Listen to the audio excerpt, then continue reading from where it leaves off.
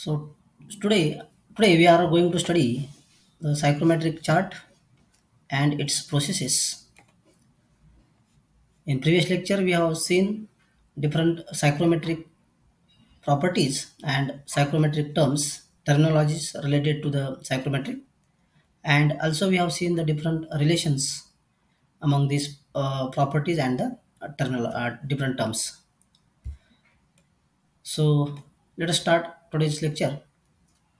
So the objective of this lecture is after completion, students will be able to explain and identify psychrometric processes, read a psychrometric chart and identify different parts of the chart, determine moisture properties, use chart to analyze processes involving moisture.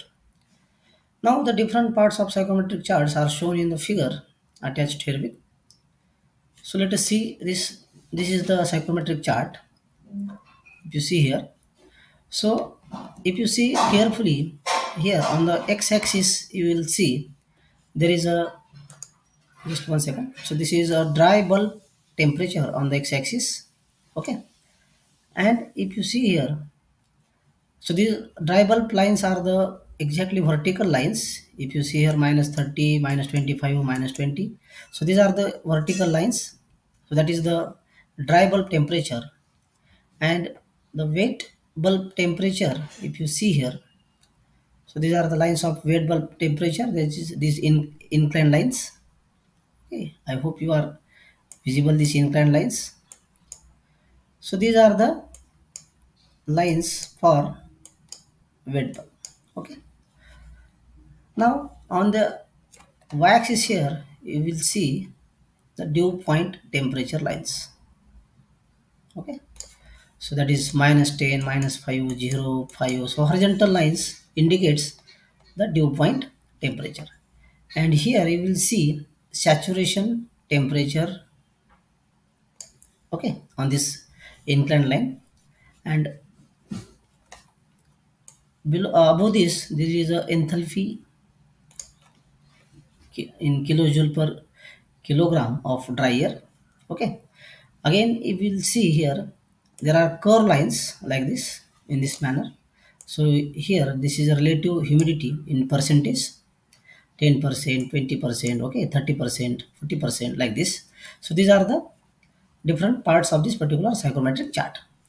Now let us consider, if you want to find out different properties when the dry bulb temperature is given and suppose relative humidity is given to you, and we have to find out the different properties related to that. So how to find out this? So for example, let us consider the dry bulb temperature is given 25 degrees Celsius, and for example relative humidity is given 40%. Okay, let us consider this is the 40% relative humidity that is given. So what we have to do, from this 25 dry bulb temperature, we have to draw a straight vertical line like this. Okay, this is already available here, and this is the 40% relative humidity line. So where these lines intersect to each other, that is your point. Okay, that is important point here, you will see.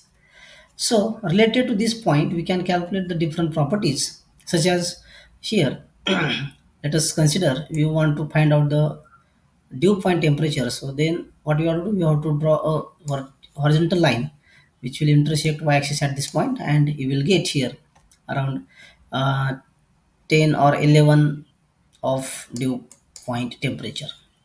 Now how to calculate the saturation temperature here? So from this, here we have to draw a inclined line like this. So it will intersect here. So it is approximately 17 or 16.5 degrees Celsius is the saturation temperature. And if you extend this particular line beyond this, then you will get here the enthalpy. That is, it is 40, 41, 42, 43, 44, 45, or this is approximately 46. Okay. Again, you can calculate the humidity ratio also.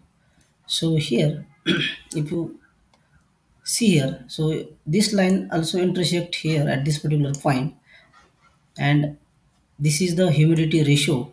So this also you can calculate, and this is around here in this case 7.898 or 7.88. Okay, like this. So these are the different properties we can calculate with the help of this psychometric chart. Okay, so I hope you understand this. Now let us move towards the next, that is psychometric processes. So this we will see in next lecture.